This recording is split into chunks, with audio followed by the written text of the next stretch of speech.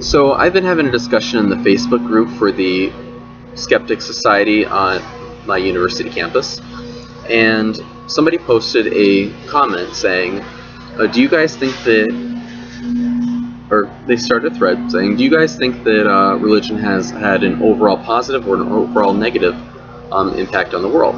And I said, I think this is a really kind of a shallow question because you can't just take all spiritual beliefs that people have ever had and just lump them all together and call it religion, and then say religion is good or religion is bad.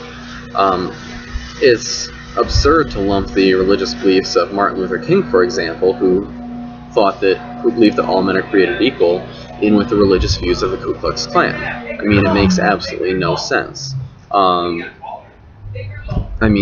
Just basic common sense says, you don't lump in Buddhist monk with an Al-Qaeda terrorist. It makes no sense whatsoever.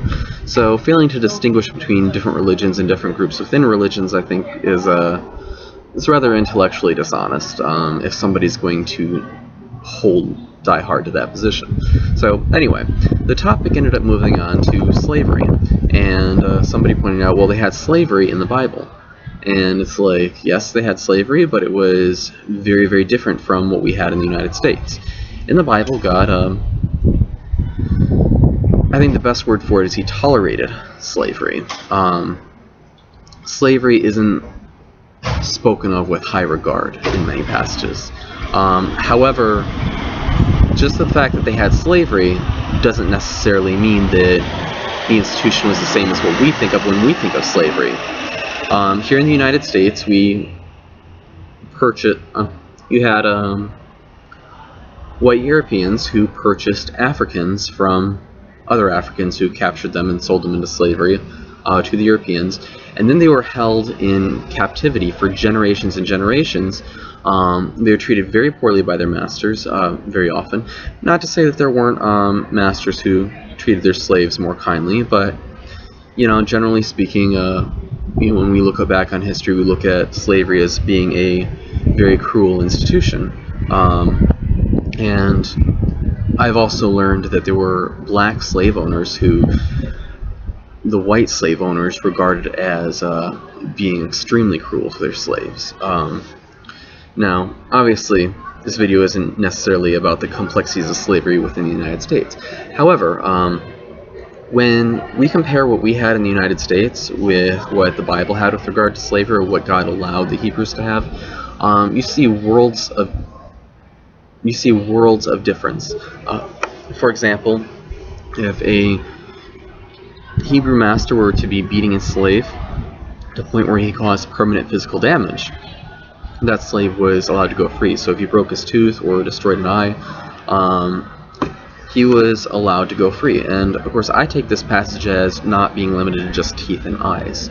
I think it's common sense reading the passage. It's not just limited to those two. I'm sure if you beating a slave to the point where they lost a finger, they'd be allowed to go free. So there was definitely limitation on the capital punishment slaves could undergo. Wasn't like here in America where you could just whip and beat your slaves senseless. So there were a number of differences. The two articles that were being compared, or the two articles that I just read, one was a response article posted by a guy in the Skeptics group, and I read that, and then I read the original article. The article was just, and the original article. Sorry, my camera's kind of freezing up here. The original article was by a Christian who was arguing that American slavery and Hebrew slavery were totally different institutions. And it was interesting because in the response article, the guy didn't really, when he quoted the Christian author, he tended to omit the Bible passages.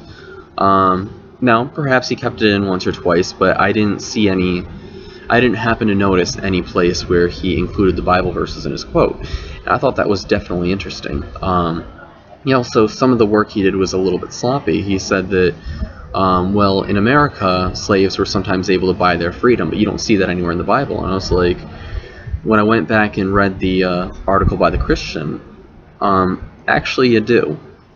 There were that was something that slaves had the right to. They had the right to buy their freedom from their masters. So they were definitely interesting articles. I'm going to put them in the description box, and I want to encourage everybody to read both articles. And you know what? Perhaps read the article by the skeptic first, or maybe read the article by the Christian first. Change it up, see what you think. And thank you for taking the time to watch this video. This is Greg, out.